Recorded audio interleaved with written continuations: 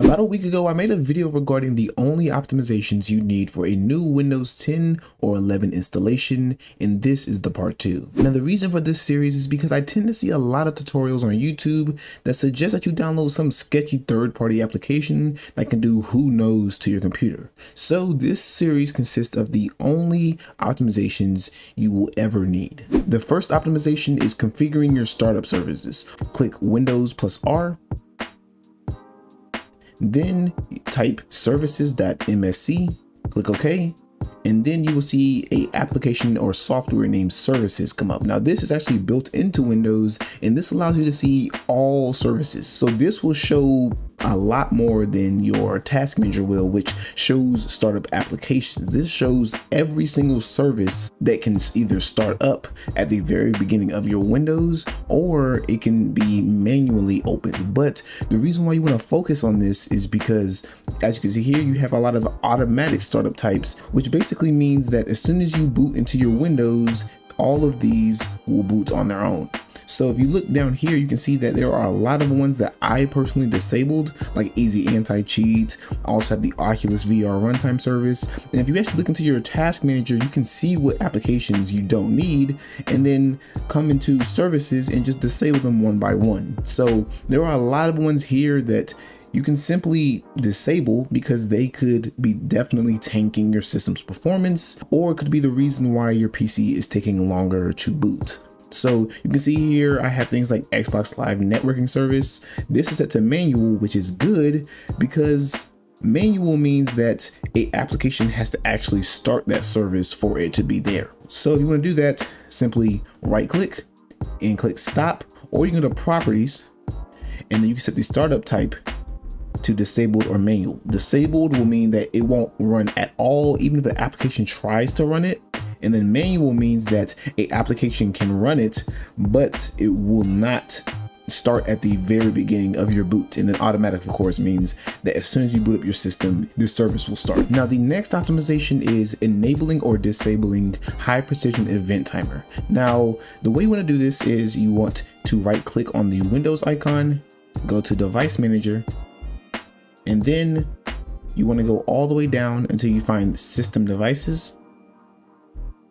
Scroll until you find high precision event timer right here. Now what this does is, apparently this just helps with the timing of applications. Some applications are very sensitive when it comes to timing, so maybe an application needs to be started at a certain specific time, and this is here to make sure that that happens correctly. Now the only issue is, apparently for some people, or on some systems, or on some games, this can actually cause lag, and this is actually not needed. So you can actually disable this if you need it and if it works for you. Now, in my opinion, I have been playing pretty much all of my games with high precision event timer enabled and on my system, so it hasn't caused any issues for me. But if you have a issue in one specific game like Fortnite or some online esports game, you can try disabling this. But if this does not work on your specific game, meaning that your game doesn't gain any performance from disabling this, make sure to enable it back,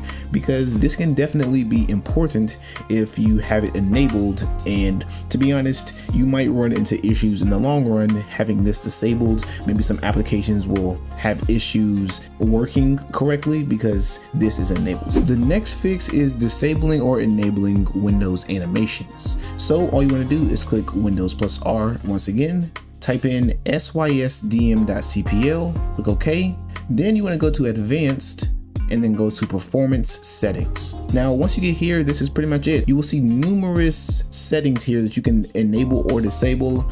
For me, you can see that my PC is good enough to have pretty much all of these except for 2.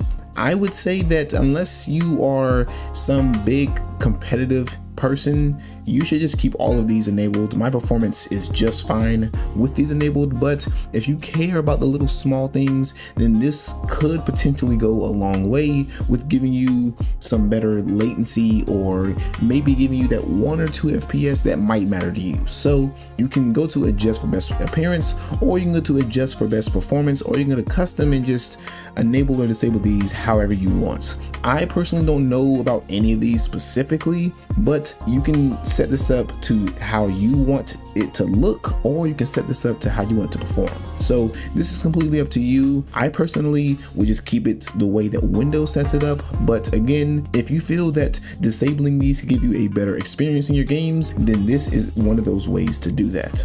Now, the last optimization for this video is simply configuring your GPU's software. Now, I personally have an AMD GPU, so I can't help you guys with anything on the side of NVIDIA, but there are plenty of helpful videos that can help you set up the NVIDIA control panel and find all of the good settings. But I can help you if you are using an AMD GPU. So you can just see here, I'll scroll through them real quick just for the miscellaneous ones, but I do have two that I want to speak on, and that is Radeon Anti-Lag, and then we also have the Radeon Enhanced Sync. Now, all these other ones like image sharpening you can use, like the name says, it can sharpen any game that you're playing, but then ones like Radeon Chill and Radeon Boost really just can cause more issues, not performance wise, but it will cause more issues looks wise, especially Radeon Boost. But let's talk about the important ones. Radeon Enhanced Sync, I already made a video on it.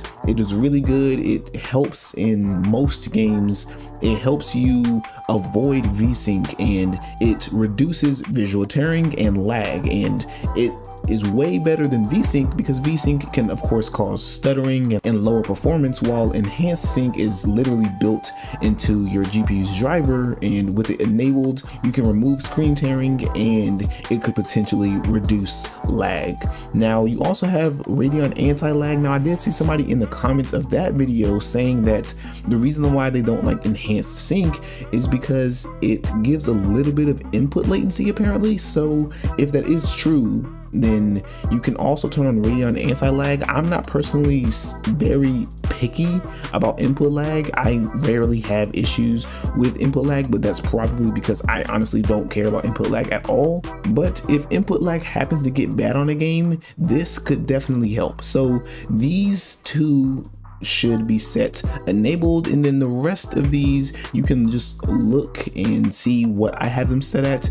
And this doesn't just stop here. If you are the type of person to overclock your GPU, then you could definitely do that, but I personally don't really care to overclock my GPU because at least with the Radeon software, it never actually saves my overclocks, so I just gave up with it. I'm not sure if the performance really changes much whenever you have a overclock, but that is something I can make a video on in the future.